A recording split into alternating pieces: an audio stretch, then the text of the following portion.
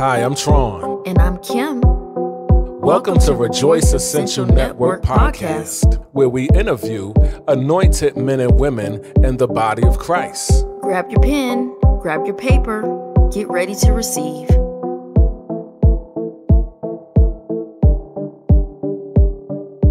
So welcome everybody to today's podcast. Today my co-host is not here, but I do have a special guest who is Prophetess Stephanie Ham, and she's a part of my ministry. And she also is one of the co-authors for the book collaboration, I Almost Died. Prophetess Stephanie, how are you doing today? I'm doing fine. Good.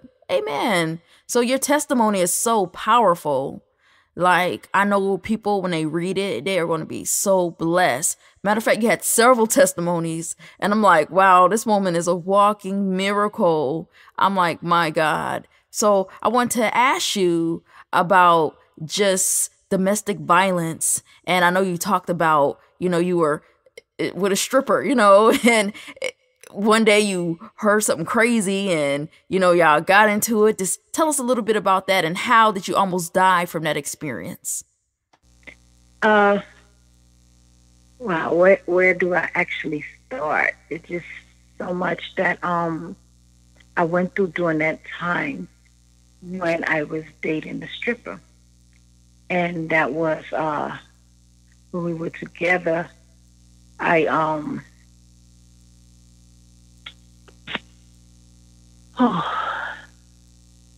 When we were together, we fought a lot, and he wound up stealing from me. He broke into my home. It was just a relationship that should have never happened. And on that very night, I was in the house sleeping, and I woke up to hearing some noise. And when I went into the living room, he was in a room with somebody else. And so when I seen what was going on, we started to have an altercation and everything. So let me backtrack. So he was like having sex with someone else? Yes, ma'am, he was. Jesus, that's tough, yeah, that's the ultimate disrespect. Yes, ma'am. And when I woke up seeing that, we got into an altercation, was arguing about it, and he was still in denial about it. Even though he was caught, he was still denying the fact that he did it. Jesus. And to help get the woman out of the house, what he did, he put a knife to my throat. Wow. And was going to slice my throat, and the neighbor heard all the commotion that was going on, and she called the cops. And when she called the cops, he was no longer there. He left. Wow. So God allowed me to escape death. Yes. By a mad stripper. Yes, that's crazy because, so many people, they have passed away. The person they're in a relationship with, they had killed them, and they don't get another chance, but God bless you with another chance. And that is so powerful. And matter of fact, your testimony kind of remind me of my testimony slightly in the book, where this guy was dating. He was crazy. He chased me around Fayetteville with a gun. So it's just like, God, I thank you, Lord. We are walking miracles, like me and you. So Yes, Lord. To God be the glory. Yeah. This is, I'm glad that God is allowing us to tell our testimony and not be afraid to open up and let the world know what God has allowed us to escape from, because this is truly a blessing, of people that read the book or hear the podcast, and they get a sense of hope. Yes. Hope not to want to commit suicide. Hope to keep on fighting for their life and getting away from an abused relationship. Yes, absolutely, absolutely. And I know you had a lot of warning signs. And you talk about that in your testimony. And many people just ignore the warning signs. And how did you get free? Like, how did you overcome getting past all those warning signs and getting out that relationship? Oh my. Well, actually, the warning signs that I did receive, first of all, when I was dating the stripper, I was not saved. I did not know God as my Lord and personal Savior as I do now. So the signs that I was getting, I was ignoring those signs, because I still wanted to be in a relationship, even though he robbed me, even though he put a knife to my neck and wanted to kill me, even though we were fighting and having all these altercations, I still wanted to be with him. And I was so lost to the fact whereas, I wind up going to see a psychic. And when I went to the psychic, they tell you to put the money in the Bible. And I remember putting $100 in the Bible when I went to the psychic. And when I went to the psychic, I was like, well, you have to help me save this relationship. What is this relationship going to be like for me in the future? And when I went to the psychic and she told me, oh, y'all going to be okay. Just take this potion here and put it in your water. And, you bathe with it and then it would make him want you more. Well, we all know that the devil is a liar. Yes. And I thank God that what I experienced, it opened up my eyes. That opened up my eyes because when I was putting it in the water, it kept giving me cramps in my stomach. Jesus. And even though I wasn't saved, I was. I recall going into this dark room while she was praying for me, and I sensed a presence of strong demonic forces, and I didn't understand what I was getting myself into by me wanting to be with this man so badly. And I remember my grandmother used to always say, pray, call on the name of Jesus. And when I was home after taking a bath and having those cramps, I began to pray and call on God and ask God to help me. And even when I was asking God to help me, you got to remember that I was not saved. Right. Even when I was asking God to help me, I was only asking God to help me so that this man would be in my life. Jesus. Not to take him away. Because I thought that when you were in a relationship, even when a man beats you or does these things to you, it was normal because I grew up seeing that. Yes. Wow. You know what? A lot of women can relate because a lot of women are, they're going through that now. They see the red flags. They feel like if he beat me, he loved me. If he cheat on me, he loved me, or something crazy like that.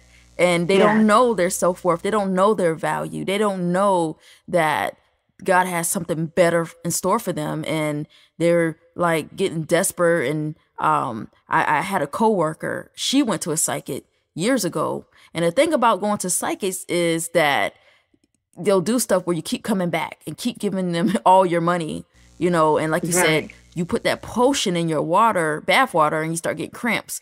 Well, one of my coworkers, the psychic said, here, take an egg out your refrigerator. She prayed over the egg, go home and crack it. Then she cracked it and a snake came out. Then she was scared. She hated snakes. She went back to the psychic, spent more money, and she was getting deeper in debt. So that's the trick of the enemy, just trying to keep you in bondage. But like you said, your grandmother taught you to call on Jesus. So you're right, prophetess. We have to call on Jesus. Amen. Amen. Amen. Yeah. So go ahead. I'm sorry. No, you go ahead. It was a life-changing experience, because after that relationship ended, I began to seek God still, and even when I was seeking Him, it's like it was so many stumbling blocks, so many different, it was like, it was never a straight path. Yes. It was always like to the right, to the left. Oh, you have the Muslims trying to get me, Here you have the black Jesus. Jews trying to get me, but never too much of the Christians reaching out to me. My God. And so, even though my aunt was saved, and me and my aunt began to talk about the Bible, but it was more like bickering, trying to prove who God is better.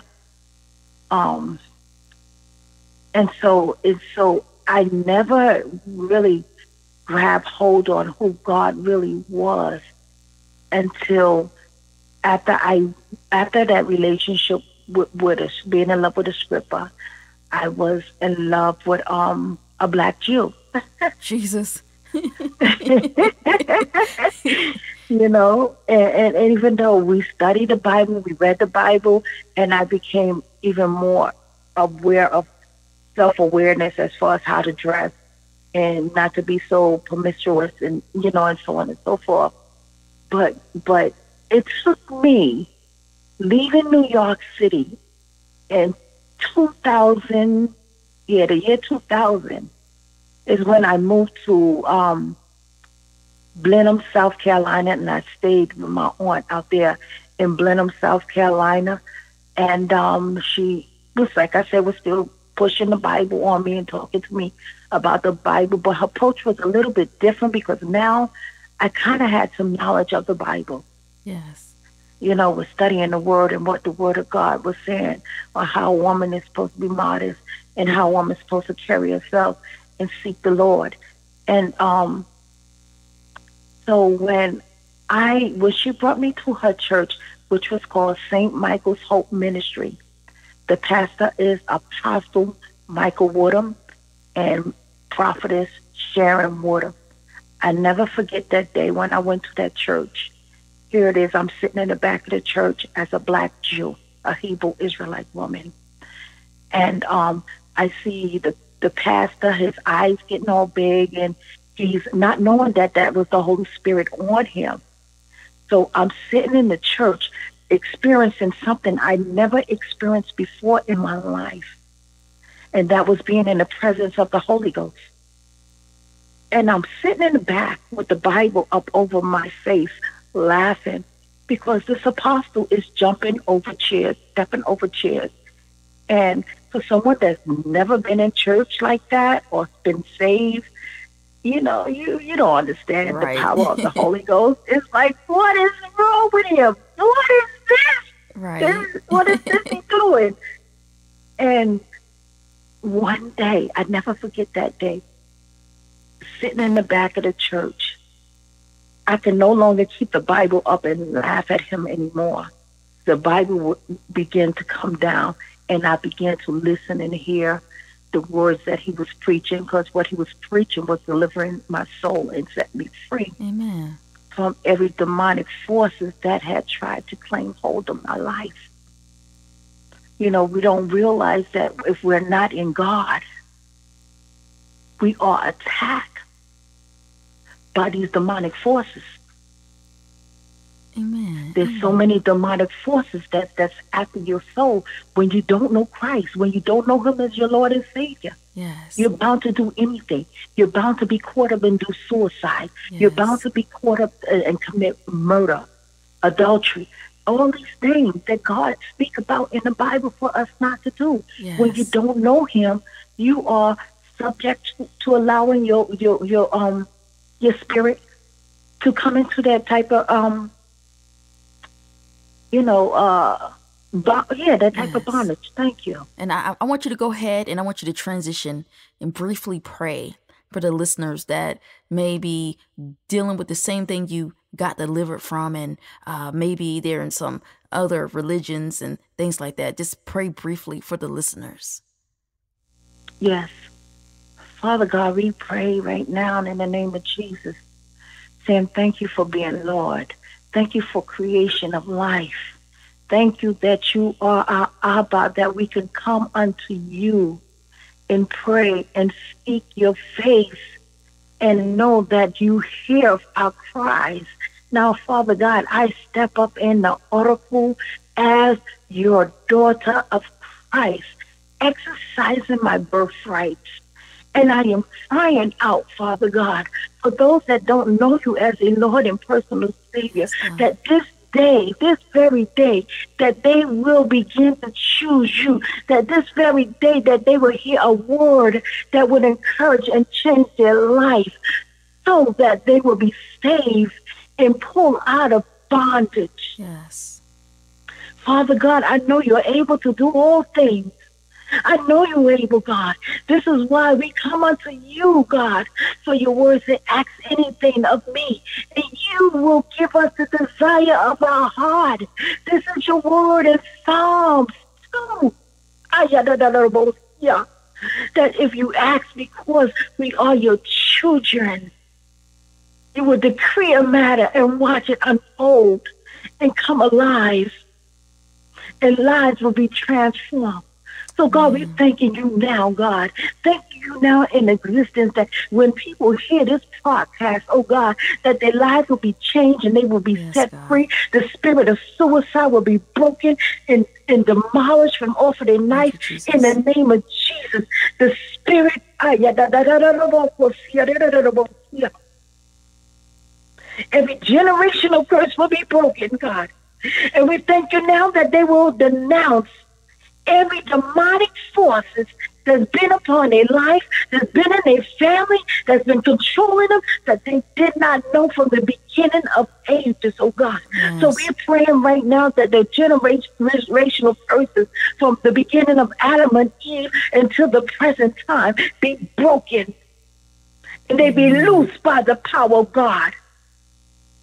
We pray all of this in Jesus' name. Amen. Amen. And thank you so much, woman of God. Please tell our listeners how they can connect with you and your ministry. Okay. I am Stephanie Ham, Prophetess Stephanie Ham. You can reach me on Facebook. And you can reach me on Facebook. That would be a perfect way to reach out to me. Amen. Amen. So thank you everybody for listening today. Remember, please get the book to get all of Prophetess Stephanie's testimony, because we haven't even scratched the surface of all of her powerful testimonies that are in the book. So please make sure you get the book, I Almost Died. You can get it at all major retailers. And until next time, we'll see you on the next podcast.